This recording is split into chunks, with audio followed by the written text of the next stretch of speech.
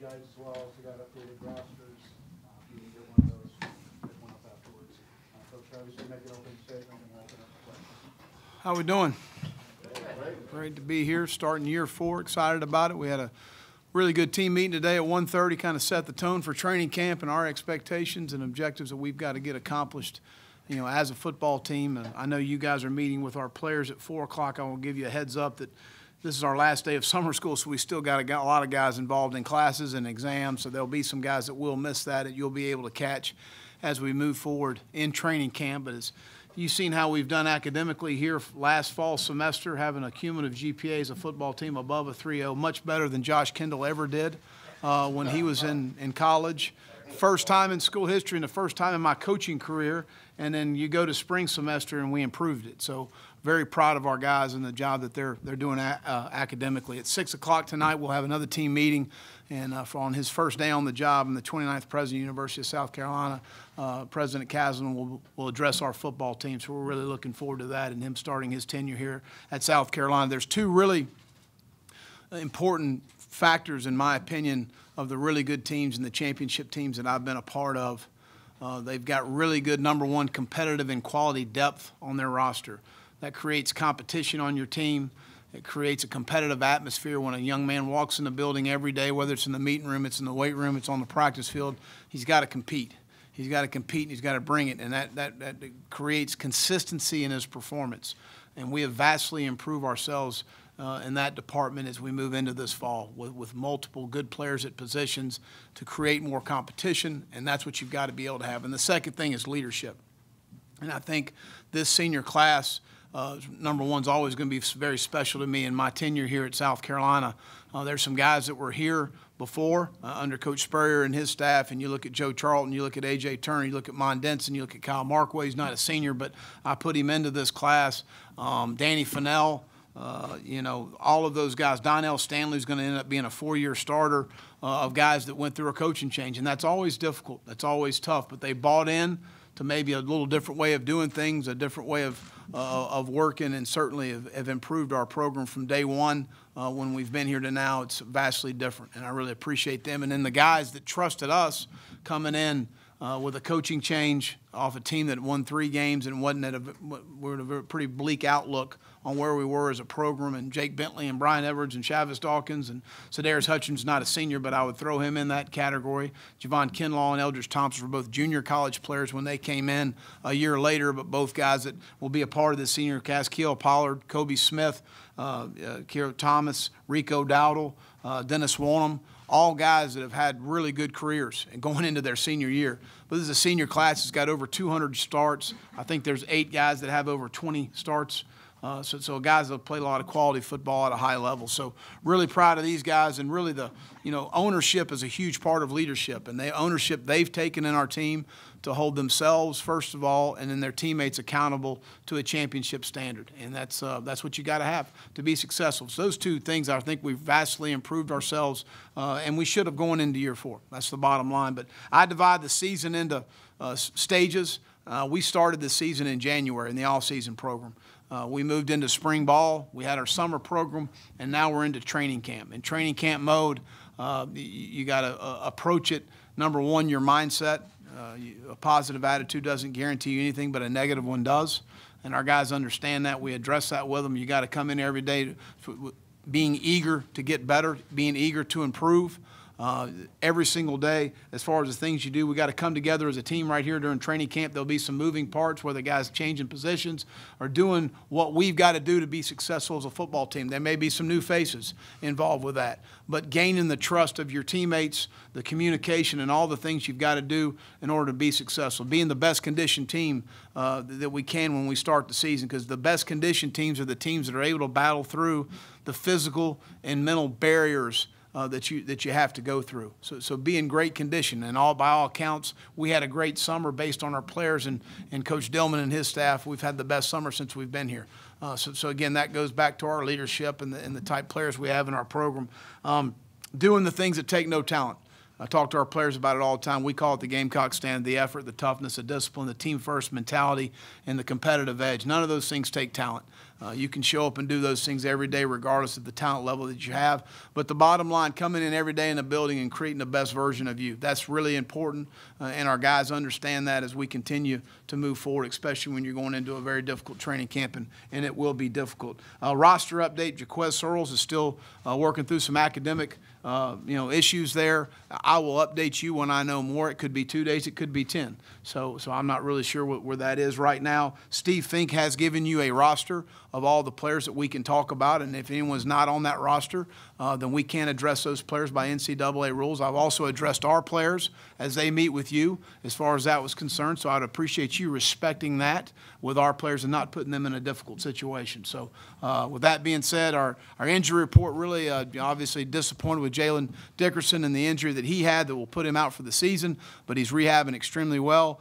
Kier Thomas had a procedure on his ankle. He should be cleared in the first week or so to be full go. He will be limited to start camp. And J.J. Mbari had a scope to clean up a meniscus on his knee. He's fine. He'll be cleared in the first week to be full go. Those guys will be limited starting out. People always want to ask about concerns. Obviously, you're replacing a guy like Debo Samuel.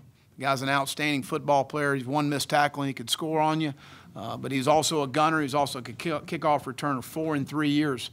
So he was the best in the nation in that time in doing so. So that's not going to be filled by one person. I do think we've recruited well as far as receivers concerned. Shy and Josh Vance had a great summer. Rendricus Davis is healthy for the first time since his first year. We've got to find some guys that can return kicks, and I think we've got some viable candidates. But that's a huge concern. Sedarius Hutchinson moving to left tackle. A guy that I think is more than capable, but it is different from what he's played before. But he's got the athleticism to play the position. He showed that to us in spring, and I think he's had a really good summer. Donnell, we think, is his best position is playing guard. So you move a guy that started and played really well at the center position for you. So you're always chancing that because that's a critical position with the different snaps and being the shotgun predominantly, which we are. And Hank Manos and Chandler Farrell are both guys. And could be Eric Douglas in there at times. Eric's kind of our putty guy that can play a lot of different spots because he's extremely bright and athletic. We're going to have a new right guard, whether that's Javon Gwynn, Jordan Rhodes, MJ Webb. We're going to need some guys to step up there. And we've got to continue to develop some depth. And again, the athleticism is there at the tackle position behind Dylan and Sedarius. On the defense, we've got to be much more consistent at the linebacker position than we were a year ago, whether it was misfits in the run, misalignment, things that just really hurt us to create explosive plays. We got to play much better at the safety position. I'm young somewhat, but I am old-fashioned. You better be good down the middle, and we just weren't last year. Call it like it is. We weren't very good at those two positions last year. We weren't as productive as we needed to be, and I think we'll be better. I think we have some talented secondary players there. There is some youth concern there, but I'd rather coach a really talented young guy than an old guy that can't play. So that's what we kind of look at there. And specialists, I think, will be outstanding with Joseph and Parker. And we've improved our team speed. We have more depth on teams to be able to play in space and speed than we've had, and I think we got some viable guys that can be good returners for us. We're excited about today and looking forward to practice in the morning, and I'll open up for any questions. Raise your hand and get a microphone to you, David, with the first one. Will, is there one position or one group that needs the most work, that needs to answer the most questions throughout this next month? Well, I think, within our offensive line, the ability is there. I'm excited about that. We're more athletic and we're more powerful than we've been. But we've got to find that best five, and then you want to go 6, 7, and 8 as you go into the season, where you've got a swing tackle, a swing guard, and a backup center. And where those guys will end up, I'm not really sure at this point. Nor, Eric and I have talked, and we're see how that plays out. And the thing about it is, the offensive line's a lot like the secondary. The communication is key. You better be on the same page, or you're going to have a bad day. And so those are things that we need to work through in camp and get to as quickly as we can, so they can develop that cohesiveness that they're going to need to develop.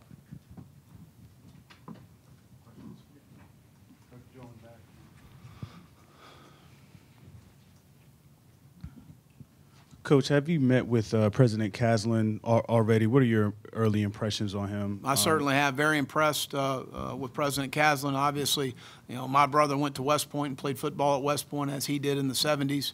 And so his passion for athletics is obviously important to us, and his passion for football. I'm looking forward to him addressing our team tonight.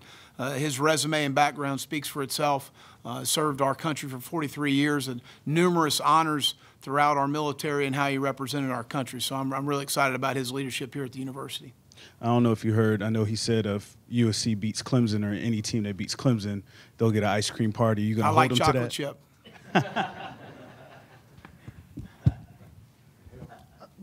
chip. As you guys figure out the number 2 quarterback battle, what will be some of the things y'all are going to look for in those guys as you continue to that point when y'all make a decision on that? Production, taking care of the football, orchestrating our offense, doing all the things, that not having silly issues as far as procedural issues when we get on the field, which we didn't in spring. So who's the most productive player at the position?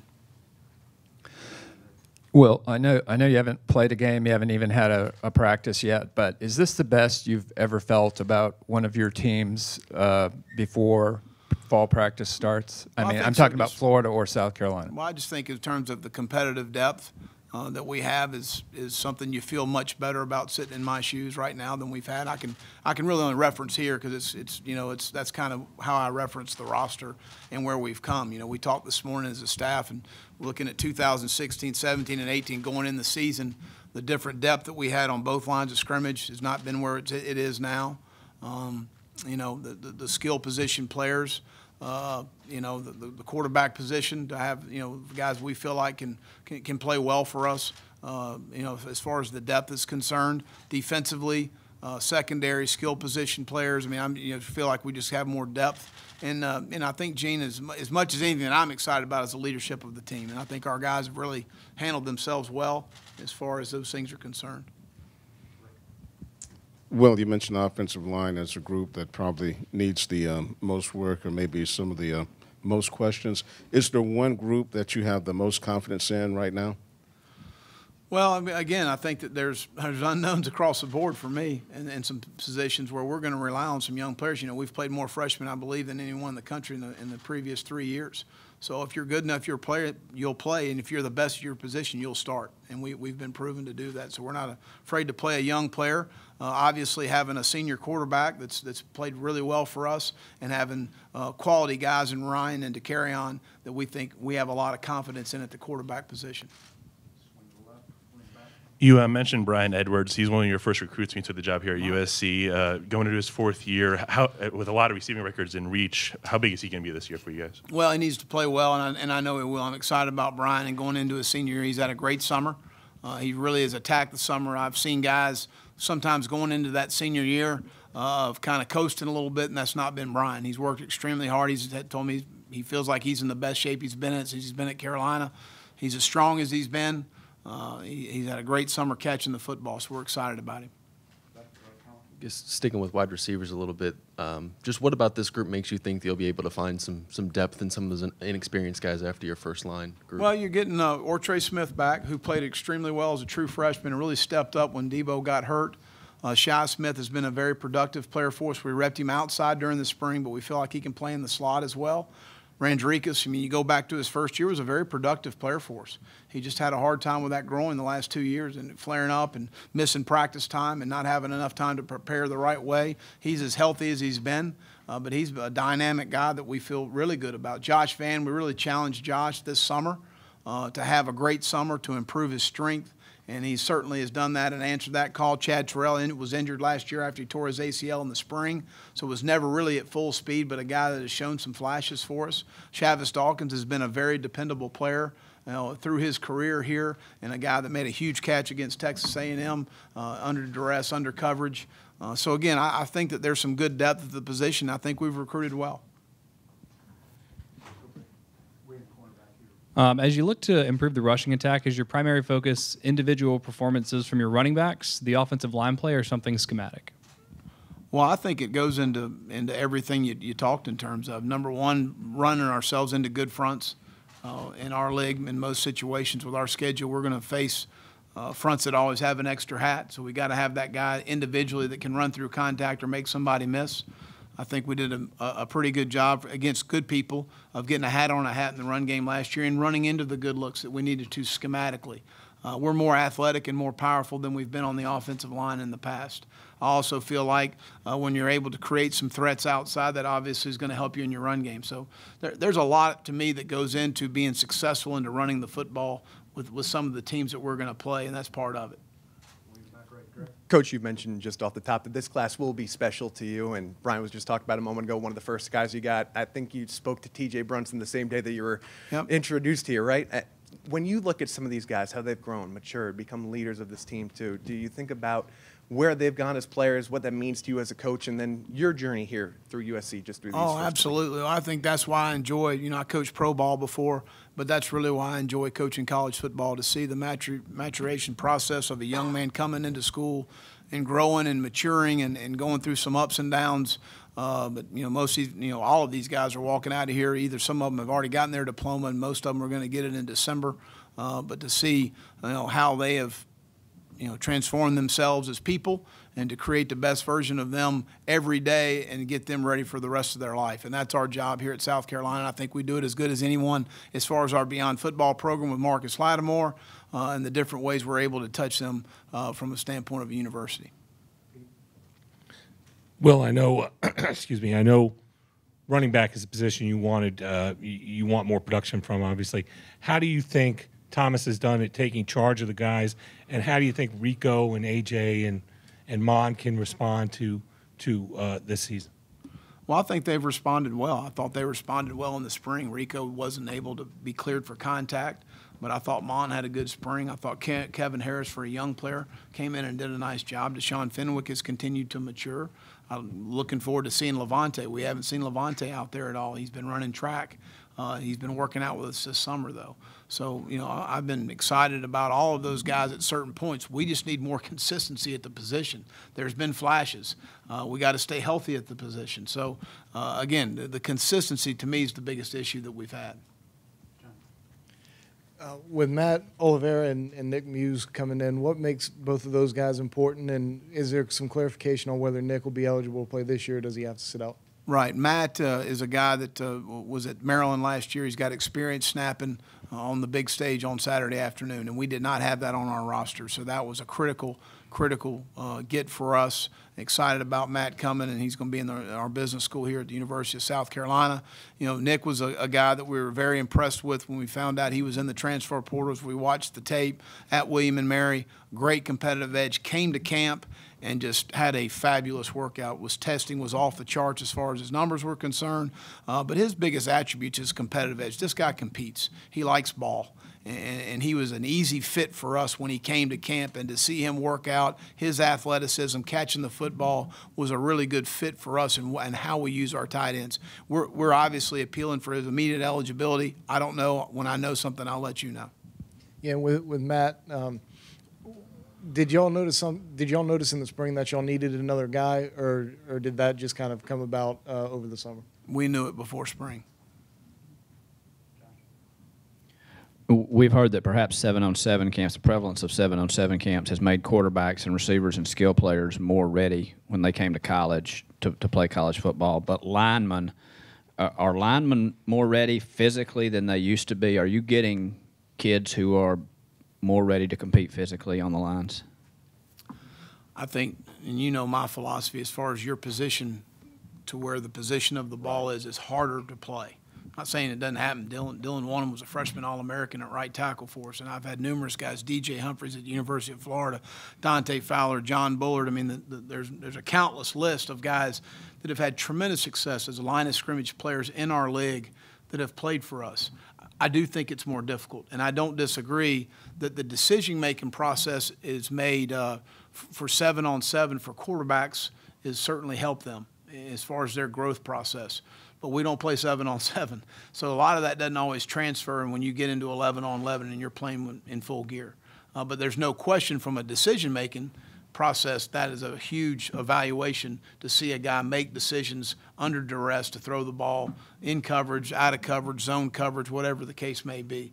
But there's no question 7-on-7, I think, has helped quarterbacks mature quicker because they're able to take more reps in those situations. Football is a developmental sport. You have to play the game. You have to get out there as a 3 technique and go take on a 700-pound double team. That's how you get good at playing double teams. And those things you can't do unless you're in full gear and you're practicing against the type people we're going to play against. How has Zach Pickens done in that regard? He's done well. I thought he had made a lot of strides. You know, Zach's a pleaser. He wants to please you. He wants everything to be right. And I've tried to explain to him everything's not going to be right all the time. You're not going to get to the right hand placement all the time. You're not going to get your feet right all the time. You've got to be able to adjust, adapt, and overcome, especially when you're playing as close to the ball as you are. And I thought he made tremendous strides in the spring, and how he plays in this fall camp will determine how his role will be in the fall. And I expect him to have a nice role. You're not a stars guy, we know that, but he obviously comes in with high expectations. Sure. Do you address that with him to say, you need to not think about that, you need to think about this? His expectations need to be of playing hard, coming in with a positive mindset every single day, being a great team member, all the things that we talk about as far as the Gamecock standard, which none of those things take talent. So it's about effort, it's about toughness, it's about discipline, it's about competitive edge, it's about earning everything you get in our organization every single day. And if you just worry about those things, we're not worried about the other stuff. Will, you mentioned Debo right out of the chutes here today. Is Shi Smith as close as you have on this roster as far as kind of mimicking some of the things he could bring to the table, and how much slack that Debo left behind do you think Shi could pick up this year? I think Shi's, obviously he's got tremendous ball skills at the end of a catch. He's got really good catch radius to be able to finish plays. I don't know that he's got the lower body Debo had as far as being able to run through contact. Because Debo is a lot like a running back in a lot of situations. But Shi can stick his foot in the ground. He can make people miss in space. I think we're expecting a big year from him. Has anybody ever told you look like the guy from Texas A&M, the basketball coach? No. He does. I thought you were him. He's buddies with Frank. No. Buzz Williams. Eye of the beholder. He's buddies with Frank. That's why I thought Frank was maybe playing a joke on me. Coach, a couple weeks ago when a reference was used at SEC Media Days, which we're not going to repeat here, but my point being is some of your players took to social media and they were passionate about how passionate you were. Can you just see a development in the trust that they have for you in comparison to year one, and how has that evolved heading into year four? The coach and player relationship's a two-way street, and I think that players take the personality of how they're coached and how they're dealt with and how they're taught, and we try to be upfront and honest with our guys and how we're going to be and how we're going to handle our business, and that's the way we handle things, and our guys understand that, and I think as you continue to be around our players more, which the Long Family Operations Facility has helped us a lot because we're around them a bunch more than we used to be because we're in the same building, we're all operating under the same roof. So, but I think that the personality of your team continues to evolve and takes on your personality as a coach, and when you respond correctly to dumbass questions, that's what happens. Will, Cedarius Hutcherson was named on Bruce Feldman's 50 biggest freaks in college football list. What have you seen him do in the weight room or on the field that's freakish? Well, he's a guy that, we recruited out of Huntington, Tennessee, right between Nashville, dead in between Memphis and Nashville. I think we beat UT Martin on him. He's about 240 when we recruited him. When we came on his visit, all the players asked him if he was a tight end. And he said, no, I think they won't play me offensive tackle. But just a guy that's worked extremely hard. He's completely bought into the nutrition part of what you got to do to be successful. I would say he's up in the 320 range right now, 318, 316. I think he did 225 38 times. He's a guy that we've stopped on the power clean and the squat test just because he's bending the bar. But he's completely bought into the weight room in order to what it takes to be successful as a player. He's extremely smart. We're expecting a big year out of Hutch. Coach, you have a lot of talented defensive backs coming in. If they end up being ready to contribute right away, could AJ move back to running back full time? Well, we didn't say he's moving to DB. So, AJ plans on playing both running back and defensive back, and we're going as what we see fit with our football team, where he will spend most of his time and what's best for our team and what's best for AJ, because I think he can play both. He's shown that he could do that through spring. But, again, those guys will have opportunities. They were told that in the recruiting process, and that's the way it's going to happen. And if they're good enough to help us win on Saturday afternoon, I tell our players all the time, every football decision we make in our organization is about winning. It's not about who recruited who. It's not about who we like. It's about what helps us win. And if they can help us win, then they're going to play. Coach, I had the opportunity of talking with Mac Brown a couple of weeks ago, and he talked about the opener in Charlotte, about the importance of recruiting the area, and also he mentioned about how he did not like coaching against former coaches and good friends. What are your thoughts about the opener? Well, I would agree with him on that. I don't like coaching against, I got a lot of respect for Coach Brown and the wonderful opportunity he gave Carol and I to go to Texas, and we had 3 great years, 3 of the best years I've had in coaching. As far as living in Austin and coaching at the University of Texas, a lot of respect for him and the university. I don't know that one game ever decides where a young man's going to go, and if it does, you probably don't want him. So our presence in Charlotte, I've expressed early in my tenure here to Coach Tanner that we needed to do as many things we could do to get a better presence, and we played NC State our second year and obviously scheduled this game with North Carolina. But I think it's a very fertile recruiting ground. You look on our roster, the number of players we have from that area and from the state of North Carolina. I don't view it as North Carolina, South Carolina. It's Carolina to me. We only have 4 million people in our state. We don't have a big enough state just to recruit South Carolina. We've got to go into North Carolina, Georgia, and Florida. We're spending more time in Tennessee. That's what we have to do in order for us to be successful. Donnell Stanley come back for his 6th year this season. How important is his leadership and experience going to be on the offensive line? Well, it's critical, and he is an outstanding example for our players every day. The way he goes about his business, the way he works, the way he approaches the game, the way he approaches practice, the weight room. He's a great example for our young offensive linemen to see how you do things the right way. You've talked a lot about, obviously, General Castle a little bit, but I'm just curious as your thoughts on Harris Pastides and the impression he's made on you in your time here so far. Well, we've been very fortunate, he and Patricia, and how they represented the university, how welcoming they were to Carol and I in coming to South Carolina. But nothing but positive support for athletics, nothing but positive support for our football program, for our student athletes. If I asked him to meet with a recruit, he's going to meet with a recruit. He was going to do anything he can do to help us be successful, and he'll be missed. Obviously, you guys are a little thin in the secondary, but how much of a luxury is it to have the trio of Israel, RJ, and JC to sort of build that around? And also with RJ, is the expectation to be able to play him at that nickel spot or safety, or is he just going to kind of bounce back and forth? Well, we kind of train in terms of really concepts in the secondary, so we're not really just training a position. So it's more of a conceptual standpoint. There's a lot of carryover from nickel and safety in their position and the different things that we look for from those positions. So there's a lot of carryover there, but they'll be taught. Israel and JC both are guys that have excelled for us in the off season and how they've handled spring ball and the summer, and excited about the progress they've made. JT EBay and Jemias Williams have made great strides at the safety position. Jamel Cooks, I thought, has had a good summer, and then we've got some young players that we're excited about. So we'll play those guys. We don't worry about that. Parker White obviously has had ups and downs over his career. Now that he's a scholarship player, do you see a difference in his just facade, his mentality, knowing he's a scholarship guy and he's the guy you're going to rely on kicking the ball? Not really. Parker's always been a very calm, cool individual. He did have a shaky first year, and a lot of that was on me. I put him in some very difficult kicks in some situations I probably shouldn't have with a young player like that. But he went back in the offseason and worked extremely hard fundamentally on the things that he needed to work on. And that's why he had the year he had last year. He had a fantastic year last year. He's hit 2 game winners for us since he's been here, and I don't blink at all if he's lining up to kick the game winner. I can tell you that.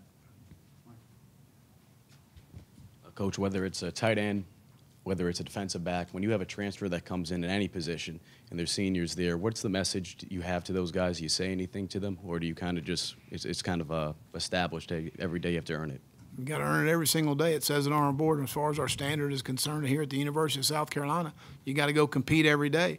And if it's someone can help our football team, that can come into our football team and not be disruptive within our football team, then we're going to do what we got to do to help our football team. Every football decision we make in our organization is about winning. Will, not only do you have a high school age son, but he's a real good football player. Does having his mom's athleticism. Okay. Does that give you a nice edge into having an insight into that age group right now when you're recruiting that you didn't have before? No, I'm always hip. I've always been cool. I mean, I didn't need to have a teenage kid to be cool. Now, I get told by both of my sons, Jackson and Whit, how I'm out of date with things, and I'm not totally hip with everything. But I get told at home a lot that, so that's all right. Yeah, Mike's got some short pants on like Jake Bentley wears. And some bad-looking socks, too, man. You better be tough where I'm from. You wear those. It's funny you mentioned Jake Bentley. I was just going to ask. You have a 4-year starter back at quarterback. What is his mindset going into this year? And are there things that he's going to really be focused on improving in order to get you guys where you want to be?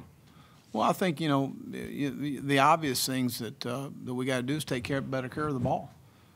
We have 6 interceptions in the red zone and 14 overall. No, we're all on Jake, but we've got to take better care of the ball. We're 6-0 when we win the turnover margin last year. We're 1-6 when we don't. It's the most important stat there is, and we've got to take better care of the football and understand those situations, and that really comes down to decision making and throwing the ball to the right spots and on time and different things. And that all goes not just to the quarterback position; it goes across the board offensively. But excited about the experience he has, excited about his talent level, excited about his competitive edge, excited about his leadership ability, and excited about his senior year. Kind of following up on that, what's the difference in his mindset and his attitude going into this year as opposed to last year?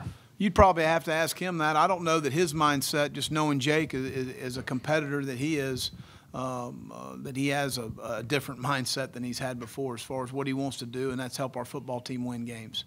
That's the refreshing thing about this group. And, I've talked about Brian Edwards having opportunities to break records. These guys want to win. At the end of the day, they want to win. And that's what's exciting about this group. Do you have a timeline for making a decision on a backup quarterback? No. When you make that decision, will it be based entirely on 2019, or do you have to look to the future in terms of the pecking order for those players? Based on what helps our football team win this year.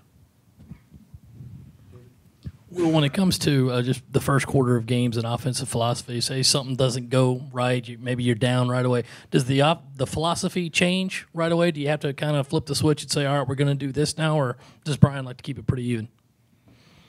Well, I mean, I think we're always just thinking in terms of what is it going to do to help us win the game. And, philosophically, we would love to stay balanced offensively. We want to dictate the tempo of the game. And we want to run the ball in critical situations, meaning short yardage, red zone, end of game situations, and goal line. The 3 things we talk about from my standpoint. But then I followed it up by saying, you know what, if we need to throw it 50 times, let's throw it 50 times. Yeah. If we need to run it 50 times, well, we're going to run it 50 times. We're going to do what it takes to win, because really at the end of the day, only one stat matters, and that's winning. And so that's kind of philosophically where we are. And with that, Jake sometimes has come out for some first quarters and had some rough moments before putting it together the rest of the game. Is that something that you guys have talked to him about? Is that something he's come to you and said, I need to work on this? And what's the solution to that? Well, I think he's played very well in some first quarters too. So I think that there's a balance in that.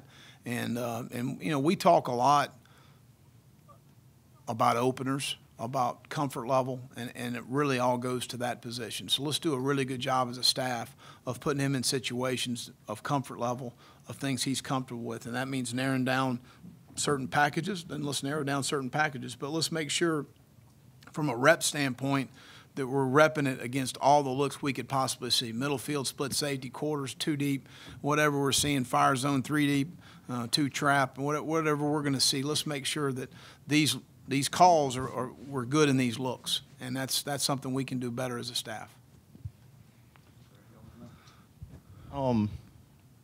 It's probably the last thing on your mind, if it's even on your mind. But as far as like potential jerseys, uniforms you guys might wear this season, there's some buzz a few weeks ago about that stuff. Is there anything you can share? You hit the nail on the head. That's the last thing I'd have thought about.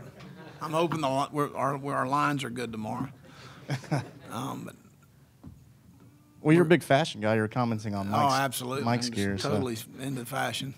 No, I don't know. Okay. Well, with TJ missing some of the spring, what other linebackers stepped up to you during that time, and where do you see the status of that position? I thought Ernest Jones did some really nice things from a communicating standpoint, we put a lot on our Mike linebacker, and I thought Ernest did a really nice job of transitioning to be that guy. I think it was really good for him. I thought Sherrod made some strides. Sherrod athletically is what you want, and I thought, you know, a guy worked extremely hard and was very consistent through spring, and that was something we really challenged him with. Damani Staley had a really good spring and has even had a better summer as far as working hard, being communicative, doing the things you got to do to be successful. Derek Boykins is a young player that we're excited about coming along in our program. Eldridge Thompson was in non-contact for the spring, but a guy athletically we're excited about. Rosendo Lewis has done some nice things for us. We're going to start him out at Sam linebacker. He did some nice things there at the end of the year for a true freshman. And Jamar Brown is a young player we're excited about in the program. Is a guy athletically can do some things for us, definitely on special teams, and we'll see where he fits on defense. Is there a possibility schematically where Ernest could stay in the middle, like Sky and TJ played together, where Ernest and TJ play together? Well, we're going to get the best 3 out there when we're in regular, and we're going to get the best 2 out there when we're in nickel, and when we're in dime, we'll get the best 1 out there. And they're all interchangeable to us. Those guys can play both positions. As a coach, what has it been like kind of watching Jamel's journey thus far on campus, where he comes in, obviously has to spend the year sitting out, comes through the spring where it sounded at the end like you weren't super satisfied, and then through this summer where it sounds like he's kind of stepped up a little bit? Well, again, I think that, you know, the summer program is all about accountability. It's about work ethic. It's about going in every day from a weight room standpoint. It's about the player-run practices of being really dedicated to continuing to improve yourself. And I thought he made some positive strides, not to be confused with where we need to be. Okay, so I think that's it. I mean, I think it's always tough from the standpoint of, you know, transferring, and transferings all happen for different reasons. There's no one lump reason why a guy transfers. And wanted to get closer to home was one of the things. Wanted a fresh start. Felt like he needed a fresh start, and that's normally, to me, is the biggest probably, you know, deciding factor in a lot of transfers. Guys want a fresh start. They want a different atmosphere, whatever. And so, but I think he's done a nice job. He worked hard for us in the fall. He came along in the offseason. I thought it just showed some flashes in the spring, and he's improved in the summer. He's got to continue to take strides forward. There hasn't been a whole lot of regional buzz on DJ Wanham, but how, first of all, do you feel like he's back to his pre-injury form? And how important is he to the success of this defense, both from a pass rush standpoint and defending against the run? Well, you know, John, he's a really good football player. He's very instinctive. He's very smart.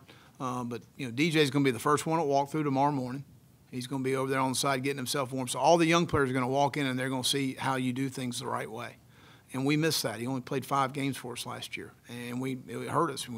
You win the Tennessee game with a 3-man pass rush when DJ knocks the ball off the guy and Javon recovers it. I mean, so you miss a lot of that last year. We missed a lot of that last year. So again, really good football player, but probably a better person as far as, you know, the type person he is. He was named a team captain. I think only the third one in school history as a sophomore. He and Jake Bentley and Hayden Hurst. So he's got the great respect of his teammates and how he goes about his business. So we're really excited to have him back. And he looks great. You have a lot of experience returning on the defensive line. Is there a maximum number of guys that you would like to be in the rotation for a given game? There's never a maximum number of guys. You play as many as you can play, especially early here, as hot as it is. You know, when a big guy runs out of gas, he's done. I mean, and the most exerting thing you do as a player is rush the passer. So once they run out of gas, you're not getting a guy. The little guys, the skill guys, they can come back. They can get their wind back. But once a big guy is spent, we never want them playing 4 to 6 more plays in a row. You always got to get concerned. Last year, you know, we were very young in our backups. They were all true freshmen. So we never wanted both of them to be in together because you're always concerned about the communication issues and what they go through adjusting in those situations. So we had to play some of the older guys more than we wanted to, especially early in the year. But we like to be able to get, you know, no more than 4 to 6 snaps in a row. But you never are going to have enough defensive linemen to be able to stay fresh, especially early in the year, to rotate as many guys as possible. Just with all the stuff here on campus, all the stuff that the university has invested, do you put sort of a number on what you want to get from that, you know, wins-wise or recruits-wise, or do you feel more pressure since the university has given you everything to succeed, I guess, monetarily to turn the product on the field? Our goal doesn't change. We want to win the East and win our state.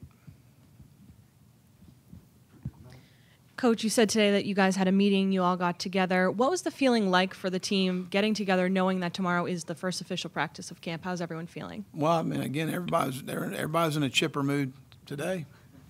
They'll be chipper tomorrow. Ask me that question, practice 8. With JC, when he took on the role he kind of did last year, did that show a certain level of maturity? And personality-wise, has he changed after his first year? Or is he kind of still very much the same guy as he looks toward next year? You know, I always say this, in playing as a freshman, to me, number one, you got to have ability. You got to be good enough. You got to have an opportunity.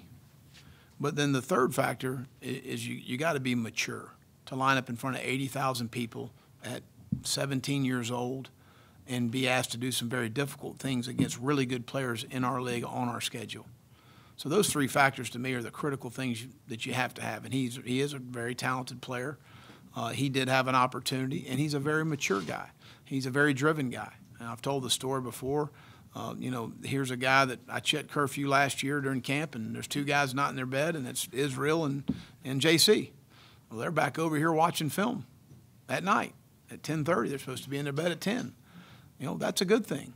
And I wish, you know, more guys would see that. And the good thing is, you know, his mentality, and I would include Israel in this, their mentality has become very contagious on our team to see that that's the way really good players do things. And I think a lot of the young players especially see a guy have the success that he's had, and they say, man, that's the way you're supposed to do things. That's the way you're supposed to carry yourself. So I think maturity is a big part of that. We have time for about 2 more, and we'll go with 2 players. Colin and then. Because Tyreek Johnson was obviously a guy that went down early. Yeah. Just what are your expectations for him this year, and how do you feel like he can kind of impact that defense? You know, Colin, we were really excited about Tyreek. You know, he went through spring with us, and a guy that's got plays with power. He's really strong. He can pull the point. He's really strong-handed, heavy-handed guy. Unfortunately, I believe it was a second practice in a non-contact situation with his ACL. But we think he's got a tremendous upside. Unfortunately, he's been out of football for a while, so I think, you know, I kind of told him you're going to have to knock the rust off a little bit and don't get frustrated and just keep pounding away at it. But he is a wonderful young man. You know, just a delight to have in the program. After DJ, who would you say your best pass rusher is?